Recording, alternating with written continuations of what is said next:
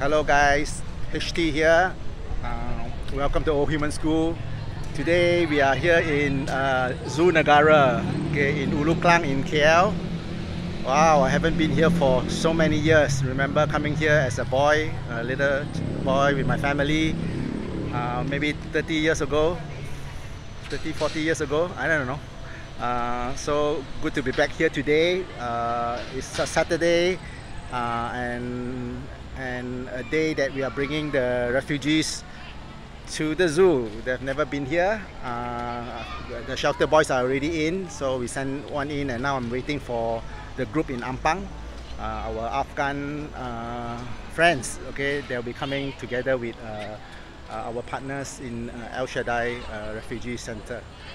Anyway, as we're waiting for them, just want to reflect upon the recent announcement of our new PM. Yeah, thank God that Anwar Ibrahim is now our new PM. So proud of him. If you know his story, if you do not, please Google. You know, he shows forth a tenacity, a perseverance.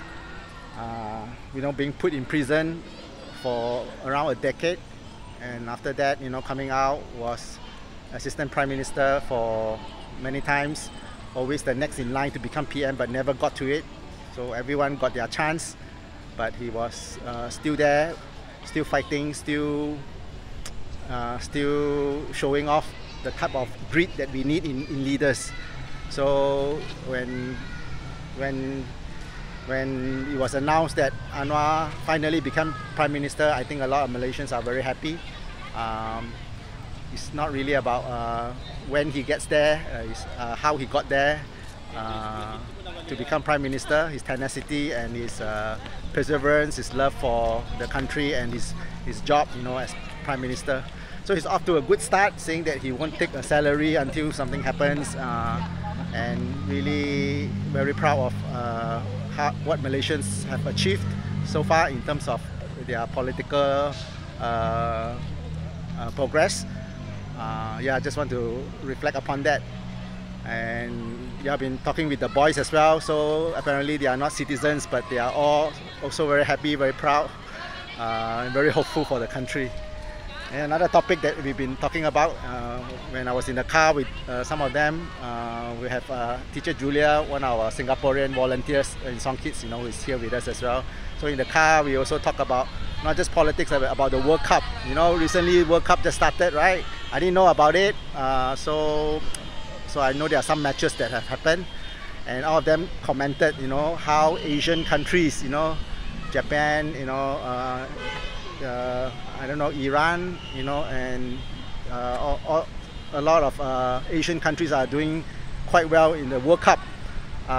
So they are beating Argentina, or you know, I don't know which country, I cannot remember, but they are Asian countries that are doing very well. So yeah, makes us all very happy and very proud as well. Okay, not that we have anything against the developed countries, Western countries, but yeah, it's about time that, you know, people who seemingly weak, countries who are seemingly not as advanced, right, you know, have a chance to just rise up. Yeah, follow the example of Anwar, tenacity and grit, perseverance, integrity, and yeah, being true to the dream that we have in us. So I wish the Asian countries do well as well. And I think there's a coming match, Iran versus USA. We are whole vouching for Iran.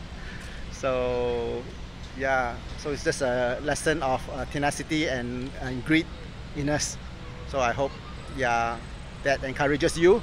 So if you're feeling weak, you're feeling that, okay, post-COVID, there's a lot of things that is not in place, you feel that it's hard going, you know, please don't give up, you know, and just use all these everyday examples we see around us of how grit, perseverance, and integrity, character, you know, will really show forth if you do not give up.